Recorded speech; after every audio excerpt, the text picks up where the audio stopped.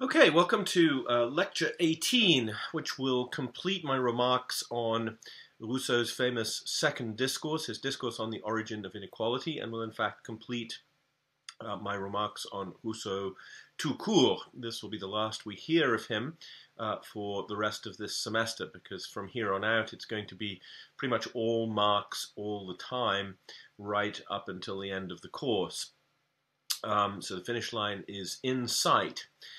Okay, so in the last lecture I described Rousseau's conjectures about the state of nature that he describes in the discourse.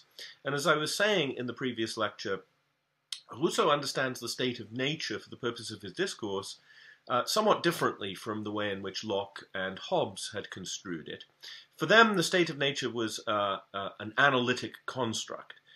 The idea was to simply eliminate the state in thought from our reflection on human relations and consider what human life would be like if we didn't have the state and the law to govern us.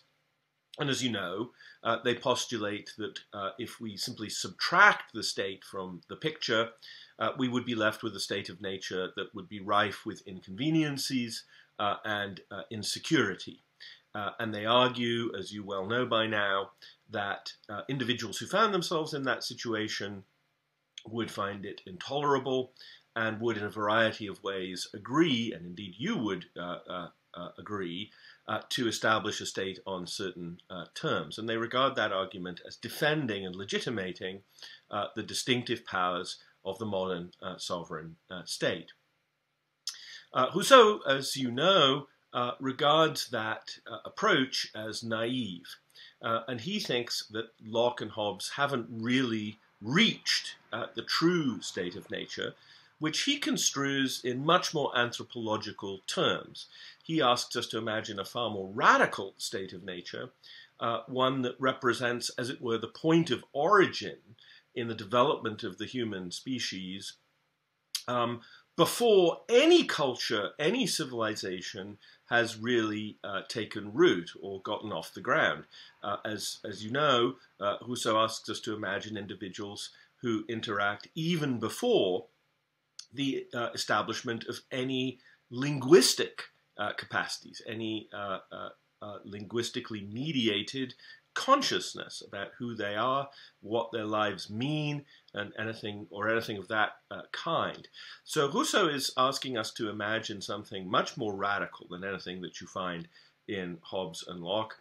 And as I said in the previous lecture, he thinks it's necessary to go back further in this way in order to compute in a critically detached way in the round the gains and losses that the human species has incurred in the course of the civilizing process. So the initial state that he postulates in the discourse, as you know, is very different, therefore, from the state of nature as Hobbes and Locke construe it. He describes an almost idyllic natural state in which individuals live together in a state of innocence, a lack of self-consciousness, and in harmony with each other and with nature. Individuals in that situation, Rousseau thinks, would have enjoyed a kind of unself-conscious independence from each other. They are indeed activated by a rudimentary kind of self-interest built around easily satiable natural drives and instincts. That self-interest is qualified only by a sense of natural sympathy or pitié in the face of suffering experienced by fellow sentient beings. And that, he thinks, prevents self-interest from acquiring any kind of acquisitive or vindictive quality, right? And of course, as you know, what he's going to say is that as the civilizing process grinds on, that's something that gets introduced. And so the question for him is, how do we learn dispositions that lead us to be indifferent to the suffering of others and lead us to contrive various forms of vindictiveness and even cruelty towards others. He thinks we have to explain how violence, predation, acquisitiveness, self-importance, how these phenomena gain ground as the human species develops. And his point is, as I said in the last lecture, to try to introduce some critical distance on that tendency and to get us to recognize it for what it is, and also to make us conscious of a tension between the world that we've created, the world that human civilization has become, and the more innocent, idyllic situation that he thinks is more proper to and reflective of our actual natural dispositions towards each other. That's the project. You won't be surprised to hear that many are inclined to compare Rousseau's depiction of the noble savage in his state of nature, or her state of nature. They compare this idyllic primal state to the sort of fall of man story that you get in traditional theism.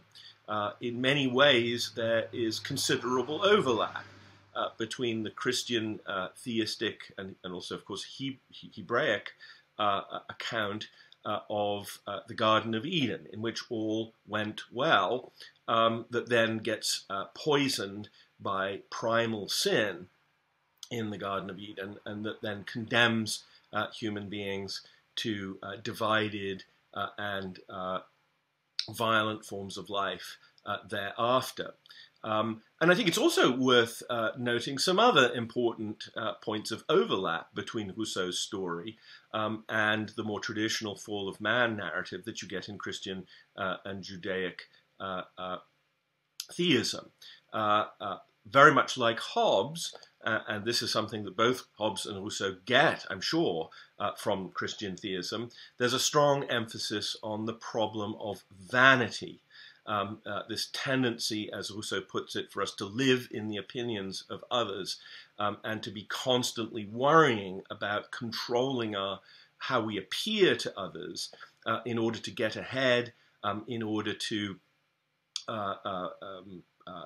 achieve advancement in human social life. And this is not really something new. This emphasis on vanity and vainglory goes right back into medieval Christianity. And in a way, Hobbes and Rousseau, when they emphasize these problems, they're really just echoing the standard Christian critique of vanity and pride, and aren't really non-traditional in any way. As far back as the 13th century, you'll see, for example, St. Thomas Aquinas listing envy, discord, and contention as the daughters of vainglory. And it's quite clear, I think, that Aquinas is foreshadowing the themes that both Hobbes and Rousseau emphasize in their work. There's nothing in that claim that envy, discord, and contention are the fruits of vainglory. There's nothing in that with which, say, Hobbes would have strongly disagreed, because, of course, he too thinks that the struggle for glory is part of the problem in the state of nature, and it's one of the things that the state needs to tamp down and gain control over in order to promote peace and security for all. Still, I think it's also important to notice some important differences between the Rousseauan account, anyway, and the traditional Christian fall of man narrative. One difference is that there is no primal sin in Rousseau's story. It's not that in his state of nature, his noble savages do anything wrong, right? They don't eat of the fruit of the tree of knowledge and condemn everybody else to division because they've committed an original sin, as it's described in traditional Christianity. For Rousseau, the sins come later. The sins, the vanity, the division, the self-importance, all of that arrives later in the course of human development. And the problem with these sins, if that's what we want to call them on Rousseau's account, is that they represent not disobedience before the will of God, but a kind of disobedience of ourselves and our authentic nature. So part of what Rousseau is trying to get across is the sense that we've betrayed ourselves in the way in which we have constructed systems of power and domination in the course of the civilizing process, right? So that's an important difference. Another difference is that Rousseau in the discourse, in a way that I think is not the case for the traditional Christian account, certainly, actually has quite a complicated stadial theory of human development. And this was common currency among 18th century commentators. If you read Adam Smith, you'll see that he too had a view under which human civilization goes through various phases or stages. That's what a stadial theory implies here. It implies an attempt to enumerate various stages through which human history passes as it develops. And of course, this is also going to be very important in Marx, because he too is going to offer his own stadial theory with, hunter-gatherer societies, primitive slave societies, feudalism, and then eventually capitalism. But there's nothing really in the Christian theistic tradition that corresponds to that. But I think it's important to just elaborate the stages that Rousseau's discourse mentions, right? So there's this initial state, which I talked about in the last lecture and have just referenced, this kind of initial pre-conscious, pre-linguistic animal stage in which individuals confront each other and nature in an unself-conscious, innocent way. That's the starting point from which human civilization, on Rousseau's account, eventually develops. There's then a second stage, which we might refer to as a kind of the stage of primitive tools and weapons. Those of you who've seen Stanley Kubrick's fantastic masterpiece movie, 2001: A Space Odyssey, will know there's this opening sequence, which is called The Dawn of Man, and you see these basically human primates, living in the primitive savannah, and they begin to develop the capacity to use tools, right? They have rudimentary language, they have a crude, very basic kind of understanding of property, and they start to figure out in creative ways that they can use tools and weapons to defend themselves and to kill prey. In various ways. Of course, the Space Odyssey, then the Kubrick movie, skips over the later stages in what is probably the greatest cut in the history of modern cinema, in which you see this early human primate realizing that he can take a bone and use it to kill animals, and then you see him realizing his power, throwing this bone up into the sky, and then there's this cut from this bone spinning in the heavens directly to a spaceship flying through suborbital space. Just off the Earth's surface. And that's, of course, a great, famous cut. But in doing that, making that cut, Kubrick is, of course, skipping over the remaining two phases that Rousseau distinguishes in the discourse. Because at a third stage, Rousseau mentions that there's a phase in which human beings start living together in villages. You get kind of hunter-gatherer societies. Gender roles develop. The men go out and do the hunting. The women stay home in the huts and look after the kids. This is a period during which we have the first stirrings of self-esteem and mutual comparison. of course, those stirrings Rousseau thinks are going to get us into trouble down the line. But nonetheless, he thinks that this period, which he says will have lasted for a very long time, he thinks of it as a kind of golden age. And in some ways, he said, and indeed he says, look, this is actually the best it gets, right? So in a way, he says, this is even better than the very early stages, the pre-conscious, pre-linguistic stage. So this is not, I want to point out, it's not in Rousseau just a straightforward story of decline. There is improvement, and that's something that he acknowledges in this third stage when he says quite explicitly, well, this is the best phase. This is a period during which we were able to take advantage of some forms of productive mutual cooperation, and we're still relatively able to live in a state of peace. And he says at various points that this is, roughly speaking, the situation of many Aboriginal native peoples in the world outside Europe that explorers are coming back and giving reports of. So at that point, at this third stage, things are still going, he thinks, pretty well. But what, of course, happens then is that we start to develop agriculture, industry, a full understanding of private property relations.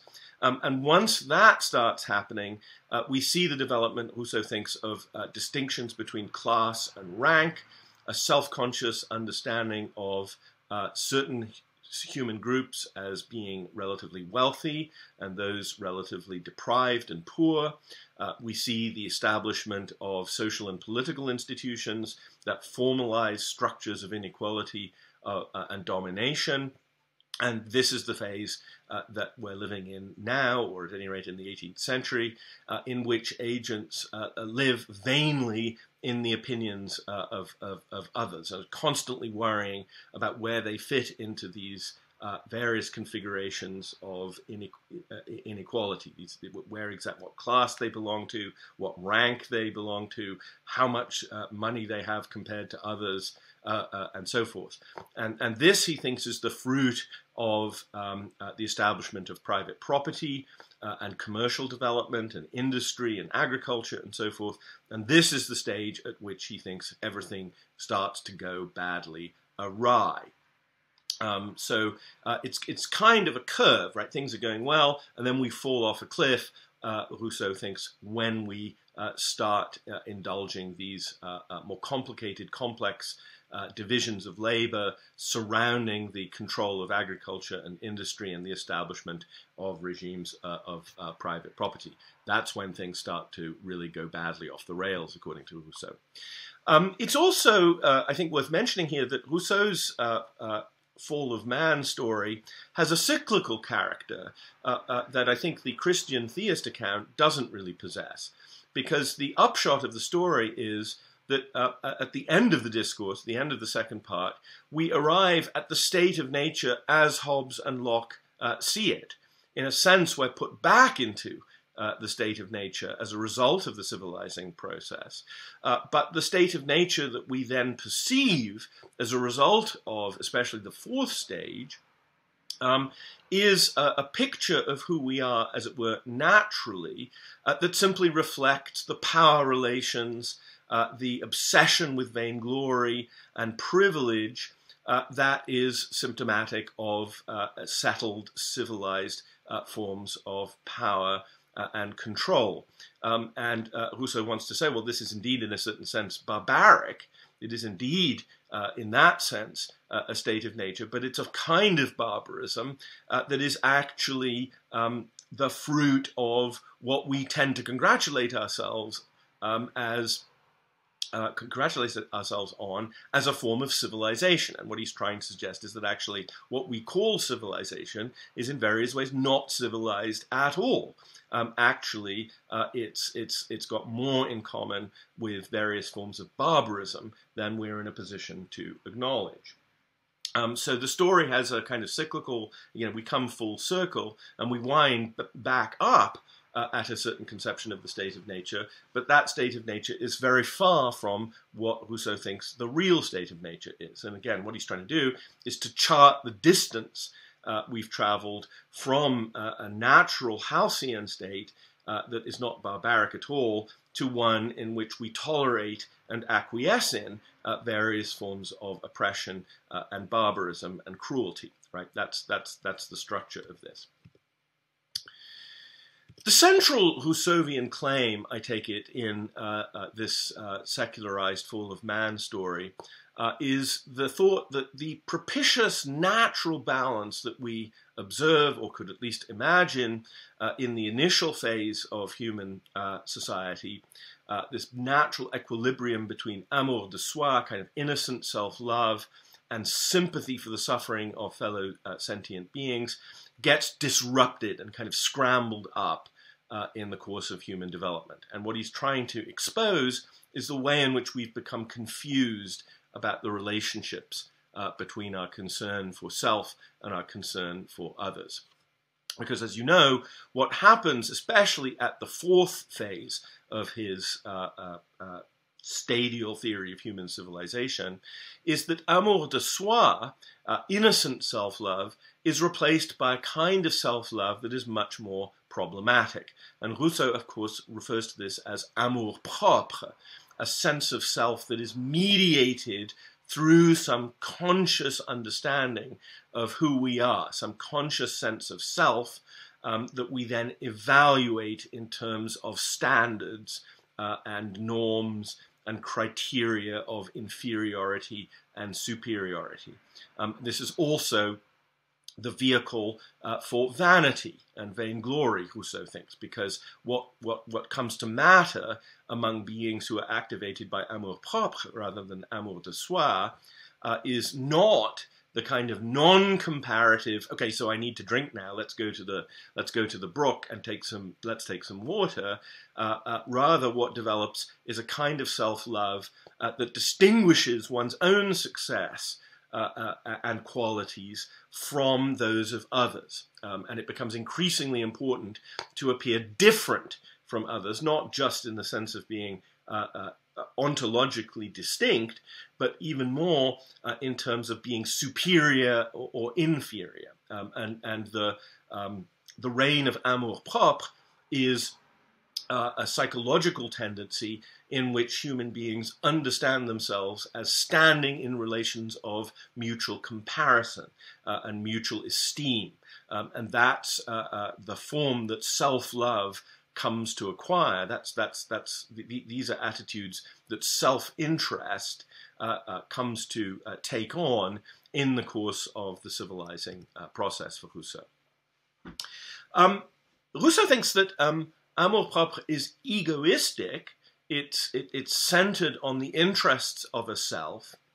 But because these interests of the self are now understood in a conscious way in relation to standards of success or superiority and inferiority, he thinks that it's a mistake. This is, I think, very, very important for Rousseau's view.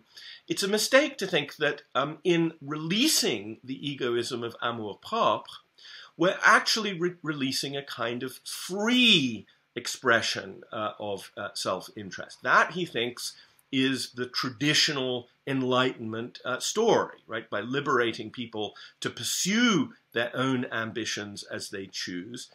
The traditional story says, well, people are liberating themselves from oppressive structures and increasingly able to express themselves for who they are. But Rousseau wants to say, well, it's true that there is a kind of self-interested quality to the forms of egoism that develop in civilized society. It's a mistake to think of these as genuinely free, because they're not really independent, right? What amour propre does, Rousseau thinks, is to infect us with an insatiable craving for comparative recognition in the eyes of others. And as a result, the kind of egoism that develops in modern society is not a kind of egoism that expresses our independence from each other. Rather, it's a kind of egoism that makes us unfree because it makes us constantly dependent on the way other people judge us. And so we're constantly worrying in civilized societies, Rousseau thinks, about what other people think of us. And in alien, I mean, this is not a term he uses, but it's certainly, I think, a valid term to apply to Rousseau's analysis, in alienating our success to judgments made by others, judgments that we're constantly trying to control, Rousseau thinks we become more and more slavish. Far from liberating and freeing us, Amour propre rather renders us constantly dependent on the way other people see us and the way that we appear to others. So I take it that the lesson of all of this is that the acquisitive drive, which many Enlightenment thinkers, especially those who are apologists for commercial society, see as a great vehicle of liberation in the modern world, the acquisitive drive for greater wealth, for greater prestige, for greater social standing, is not actually liberating at all. It's actually a symptom and cause of oppression of both oneself and oppression of others. It involves oppression of oneself, Rousseau thinks, because one's fortunes viewed through the lens of amour propre come to depend on the capricious recognition of oneself by others. And surely this is a thing that we all recognize, especially you, as you move through the social life of the modern 21st century research university, prestigious university like UVA, right? We're constantly stressed out about what others think of us, right? We're constantly trying to get in with the right crowd. We're constantly trying to market ourselves and make sure that people don't draw the wrong conclusions about the kind of people we are. We're constantly choosing what clothes to wear, how to manipulate our appearances so that other people get the right impression, so that we can curry favor with the right people and avoid the wrong people. And it's this sort of struggle to define oneself in opposition to the judgment of others and to align oneself with this group rather than that group, that Rousseau thinks we find ourselves oppressing ourselves, because we're not really being authentic and sincere in a lot of this, and we're not really being free in any of this. Rather, we're letting the judgments of others, which are often capricious, determine how we think about our own lives and what we're attempting to achieve. And that, again, to use a term that Rousseau doesn't use, but does seem applicable here, that is deeply alienating, right? Because it alienates us from ourselves and our real interests, and identifies our success or failure in life not with what we actually need and want, but rather with what other people think of us, right? So that's the sense in which amour propre results in oppression of self. But it also creates, he thinks, oppression of others, because the wealth and standing that you need in order to prove yourself to be what you want to appear as you want to appear in the eyes of others, right? You need to have the various kinds of socially recognized tokens, badges of success that you think people will regard as being signs that you're a good person, that you deserve their esteem and recognition. But those tokens and badges of honor become available increasingly only through the productive process. They presuppose economic cooperation of complicated kinds. They presuppose large-scale industrial and agricultural development. They presuppose divisions of labor. They presuppose political and institutional organization. And all of that implies the control of some people by others. If you want to have a nice fashionable dress or suit to wear to impress an employer, somebody has to produce the suit or the dress, right? These things don't just come from nature. They come from the organized economic production that are controlled by those who have access to economic resources. And so we find ourselves caught up, locked into systems of power and control that are complicit in this acquisitive drive for greater wealth and standing, right? And in all of this, Rousseau thinks our natural sentiment of pitié, our natural sentiment of sympathy for the suffering of others tends to atrophy. We become indifferent to others' suffering and become ever more absorbed, self-absorbed in our own ambitions. You know, if you think, for example, about sweatshops, right? I mean, the clothes that you're wearing right now, probably you bought from Walmart or Target or one of these places. And you know, at some level, that those clothes are available to you relatively cheaply because people in Bangladesh or the Philippines or some other part of the world have been producing them under conditions of considerable economic oppression, right? And we don't like to think about this. It's inconvenient for us to reflect on this, but we find it easy to forget that the things that we wear are available to us on the backs of other people's suffering. And that would be an example of the kind of phenomenon that Rousseau is trying to draw attention to, this tendency to not notice anymore that our own self-absorbed ambitions are being achieved at the expense of others who, if we were more like his noble savage, we would naturally occasion our sympathy and pity. But all of that gets lost and suppressed as all of us get more and more self-absorbed and obsessed by the promptings and imperatives of Amour propre. So that, I think, is the core claim in the narrative of corruption and vanity that develops in the second half of the Discourse on the Origin of Inequality. Just to go back briefly to Du Contrat Social, I think it should now be clear how and why Rousseau thinks that his arguments in Du Contrat Social purport to offer a solution to the kind of problem that he's describing in this narrative in the discourse. Remember, Rousseau's social contract begins with this ringing declaration that man is born free, but everywhere is in chains. And the question is, how can these chains, which he doesn't think can be eliminated entirely, how can they be reconciled with an idea of the independence and freedom of each individual?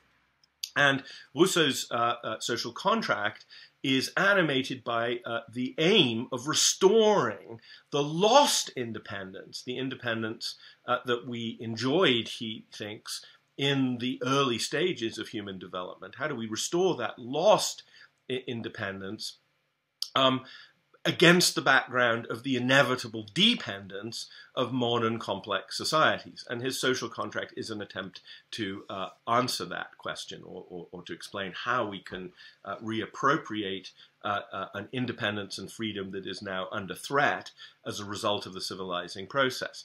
So just to remind you of Rousseau's social compact in Du Contrat Social, Rousseau says, well, you can address this by constructing sovereignty in such a way that it becomes a radically democratic artifact. Each citizen gains an equal voice in public decision-making as a member of the sovereign. And as you know, the sovereign has a general will that represents the freedom and self-government of everyone, and will, he supposes, be naturally oriented towards protecting the independence of each associate. Right, and so he thinks, now he might be wrong to think this, but this is certainly the intention, deferring to the general will as it emerges under his social compact is supposed to guard against public rules that shore up and reinforce the systems of privilege that he thinks are symptomatic of the rule of amour propre, right? So again, as Rousseau contends, you might be skeptical whether the formula works, but again, the aim anyway is to devise a political structure in which the general will, as Rousseau understands it, won't emerge under, and in fact won't tolerate, large economic and political inequalities, as he explicitly says in Du Contrat Social. So he thinks of the general will as being an institutionalized guarantor, if you get the social compact right. He thinks of it as guarding against the forms of inequality and domination that will otherwise dominate human relations if we make no effort to rein in the forces of amour propre in modern society. So I take it that Rousseau's clear intention in Du Contrat Social is then to simulate, through institutional artifice, the humane balance of amour de soi and pitié that he postulates would have existed in his state of nature. He is trying, I think, in Du Contrat Social to accept that amour propre is something that we're not going to be able to unlearn. It is now an established and settled feature of human psychology, and there's no point in trying to erase it. We have to work with it. But the point of the formula of Rousseau's social compact is to harness amour propre and the way it works, so that instead of becoming an excuse for oppression, constant status anxiety, vainglory, ambition, cliquishness, social division, and so forth, the social contract is supposed to harness and recruit amour propre to a regime that promotes a sense of equality, freedom, and mutual independence. That, at any rate, I think, is his clear intention, and I hope it's now clear how Du Contrat Social answers to some of the problems that Rousseau enumerates in the discourse. Now, Rousseau's proposed cure in Du Contrat Social may or may not work. We talked a little bit about some of the ambiguities of his solution, whether it actually is only going to condemn human societies to unacceptably totalitarian forms of control. But I want to conclude this lecture just by focusing on his diagnosis of the problem in the Discourse on the Origin of Inequality, which, as I've said, is, I think, wider and of greater historical import than the particular solution that he proposes in the social contract. Notice a couple of things about his diagnosis, right? Rousseau's efforts in the discourse can be thought of as consciousness raising, in a sense that we recognize and associate with the radical left tradition. His object in the second discourse is, in line with that radical left tradition, to raise his readers' consciousness by getting them to recognize, by getting you to recognize, that the accepted way of proceeding under civilized conditions is deeply problematic. We shouldn't just pat ourselves on the back with a flattering Enlightenment narrative about how we've solved all of these problems and how we're now free in a way that we weren't back in the Dark Ages. That, Rousseau thinks, is a naive and superficial way of thinking about how human societies in the modern world are actually working out. And Rousseau aims to accomplish this consciousness raising in the discourse, not simply through rational argumentation, right? He's not giving you a sort of logical syllogism that is attempting to demonstrate logically that there's a problem with the existing regime. Rather, he is trying to excite emotions. He's trying to elicit from you an emotional response, as it were, from the perspective of the noble savage, who he believes is kind of deep down there psychologically in you, but suppressed and repressed by the forces of civilization.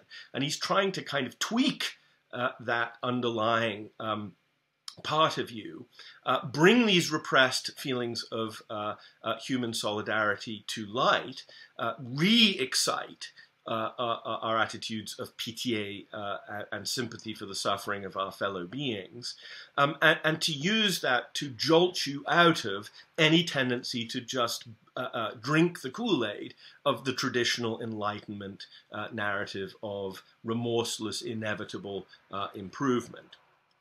And so, hence the structure of the discourse, right? It's an attempt to document through a kind of psychologically plausible conjecture how the most important latent capacities of the species, especially our capacity to use language, to set standards, to compare ourselves to one another, to bolster our sense of esteem, and to engage in mutual evaluation. It's an attempt to document how those latent capacities get commandeered in the process of civilization as oppression, division, insecurity, anxiety, and vanity. Right? That's the way this argument is supposed to work. And as I say, the object of his central comparison with the, as he sees it, enviable state of our forebears is itself to excite this faculty of perfectibility, which I talked about in the last lecture. He says, look, I'm going to give you a hymn of praise to our first ancestors. And part of what he's saying in describing this as a hymn of praise is that he's trying to reignite a sense of deep respect for latent human feelings and emotions, especially unself-conscious independence and a sense of commitment and concern for the well-being and suffering of others. He's trying to excite all of that and to get you to realize that we can be better than we've let ourselves become. So he's directly trying to stimulate a sense of dissatisfaction with the existing arrangement in the modern world and to stimulate human beings to think again about whether we have to live in the depraved, corrupted, vainglorious, ambitious, divided way that he thinks we do under modern conditions. So his object, I think, is to jolt his readers out of a kind of complacent acceptance of conventional practices that we ought, if we're being honest with ourselves, seek to overturn and repudiate. There are three tendencies in particular that Rousseau is particularly concerned to highlight. One is the tendency for political authority and patterns of economic domination to be determined by de facto power relations, and a willingness to just accept that where the chips happen to fall through sheer luck, the people who happen to inherit wealth and capital and economic resources, we tend, Rousseau thinks, to think about the structures of political authority as just natural facts, just the way things are going to have to be. And Rousseau wants to say, no, that's a mistake. And if you make that mistake, what you're doing is confusing might with right.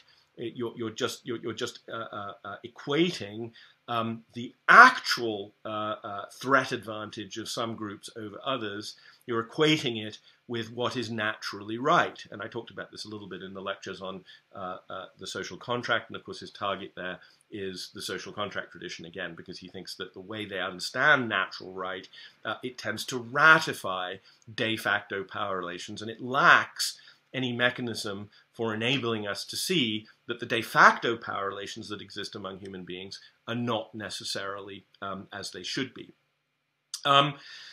Again, this takes us a little bit away from the discourse, but it's clear in the little pamphlet on the state of war and various references in both the discourse and the social contract. Rousseau wants to draw attention to the accumulation of the means of violence and the structures of state power in the modern world, the concomitant propensity toward war. Again, he shares with Hobbes a kind of sense of despair that in supposedly civilized societies in the 17th and 18th century in Europe, what do you see? Not peace and harmony, but more or less constant military conflict among the major European powers. And whereas Hobbes wants to kind of naturalize that propensity in a story about the state of nature that says, well, that's how it would be. That's just a kind of basic given fact about human psychology. Rousseau wants to say, no, this is not just a basic natural fact. This is just an artifact, a reflection of the forms of state power that are now in place. And these are the things that we ought to regard as objects of our deep suspicion. So that's a second major aim. Thirdly, and somewhat more pertinently to private life, Rousseau wants to draw our attention to our tendency to over-invest in social vanity, right? To lose ourselves in the opinions of others, and in that sense to become slaves to fashion, slaves to other people's perceptions of us. Now, of course, in the 18th century, Rousseau's primary models for this phenomenon were the affectedness of courtly life. Courtiers going off to Versailles in Paris and trying to curry favor with powerful elites. And we've sort of gotten rid of that for the most part. But the phenomenon that Rousseau describes surely still persists today, albeit in somewhat different forms that he would not have perhaps anticipated, but certainly, I think, would have decried. Think about the way market relations and advertising and publicity work, right? You turn on the TV and you get these commercials that constantly flatter your vanity. You buy this kind of car, you get a Lexus and so forth, and you'll instantly become more sexually attractive to women or something like that. That's a crude version, but you know what I'm getting at, right? The way that powerful economic interests get you to acquire needs for certain kinds of economic goods is by appealing to your amour propre.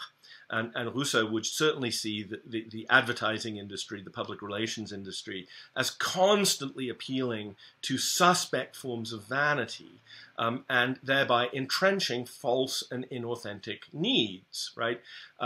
Needs that are not easy to satisfy, needs that, of course, we all depend on for our livelihoods and jobs, but also wants to draw attention to the way in which this is all pathological. It's not something that really corresponds to what we really want to live a satisfying life. And he also, of course, wants to draw attention to the way in which these complicated and inauthentic needs that we acquire and that answer to our amour propre are very difficult to satisfy in comparison with the relatively easily satiable needs that would have existed in the state of nature.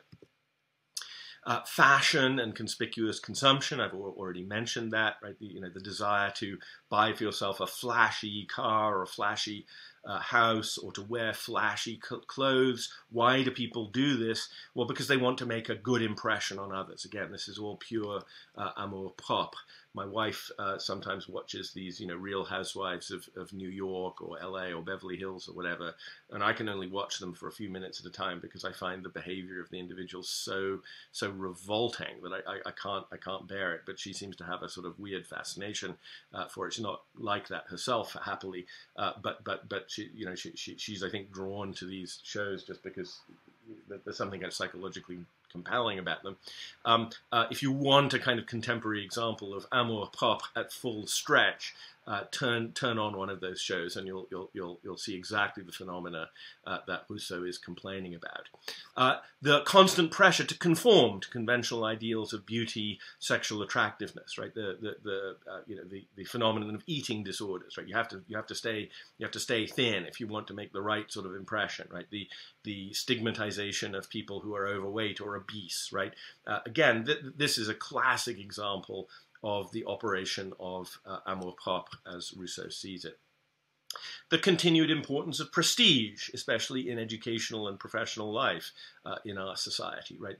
These two are absolutely classic examples of the phenomenon of amour propre that Rousseau is trying to push back against. So I think it's still the case that the discourse is a timely plea against the pretentiousness, insincerity, superficiality, and indeed inhumanity of much modern social existence. And you will, I'm sure, have some interesting discussions in your sections this week about this, because I think it will speak quite directly to concerns that all of you will have about your own life. So I look forward to hearing how those go.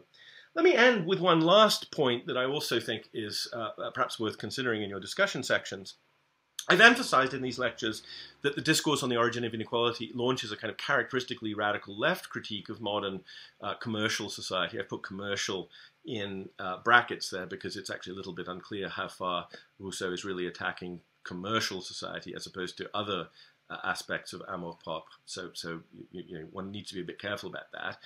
I also want to point out that at least some forms of radical left agitation in the 21st century that are very popular today are, I think, arguably quite at odds with Rousseau's approach. And I just want to end by pointing out this tension for what it's worth, and you can think about this perhaps in your sections and in your own reflection.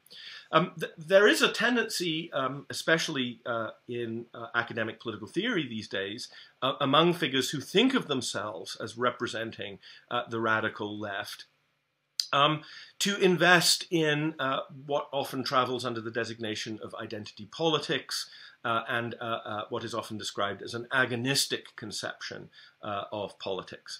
And the figures who take this kind of line, I'm thinking in particular of the American political theorist Bill Connolly, the Belgian political theorist Chantal Mouffe, Mouffe. I wish I had a surname like that. I'm thinking particularly of figures like this, who are heavily influenced by the late 19th century German thinker Friedrich Nietzsche and by the early 20th century German thinker Carl Schmitt. Carl Schmitt in particular, I think, is an important figure in this tradition. Schmitt is famous for conceptualizing the political as inherently bound up in consciousness of friends and enemies, adversaries and opponents. Some of you will have encountered these kinds of arguments in other classes. And those who've been heavily influenced today by that agonistic vision of politics in which individuals are constantly trying to antagonistically define their identities in opposition to a world of difference, they see great hope in this view of the political, because they think that it's actually something that fuels a desirable vitality in democratic politics. And this is also sometimes, not always, connected to a view about overcoming oppression that equates it with extorting a kind of existential recognition for one's identity from others who are perceived to be different.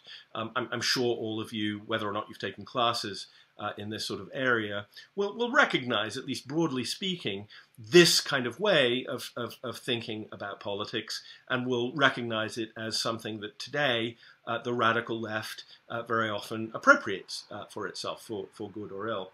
And I just want to point out that I think there are reasons to think that Rousseau would have been deeply suspicious of this. I'm not taking a position, I'm just wanting to point out that this is while it's part of the same radical left tradition that Rousseau himself launches, I don't think it's at all obvious that it's something that Rousseau would have been keen on.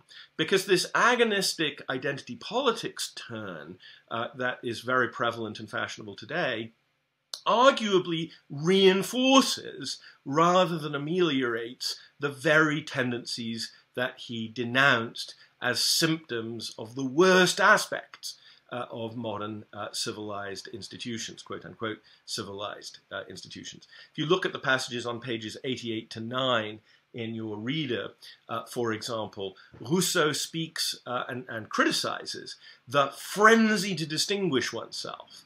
That, he says, nearly always keeps us outside ourselves because it makes all people competitors, rivals, or rather enemies. It turns us into so many contenders running the same race. And that sort of language is, of course, indulged by the agonists because they see the political as constantly a matter of defining relationships of friendship and enmity, of defining oneself in opposition to some adversary or some opponent with whom one then contests, right? And very often these contemporary thinkers regard this contestation as something that is ineradicable. And I think Rousseau would have resisted that suggestion very strongly, right? As he says, again on those same pages, Rousseau is very explicit. We should not, he says, let politics restrict the honor of defending the common cause. And when he refers to the common cause here, he's referring to something like common humanity, things that we share, right? Feelings of sympathy for the suffering of others and empathy with oppression that are shared across the species and are not simply things that are appreciable only from narrow partisan points of view. And I think if you look at those passages, you'll see that there's a deep tension. Again, it's up to you to decide who's on the right side of this tension. But I think there is, a deep tension between the vision of the radical left approach that you find in Rousseau and the one that has become more popular today and that travels under the label of agonism and identity politics. So I leave that with you to chew on in your discussion sections, and I hope you get something interesting out of those conversations. So thank you very much for listening. See you soon.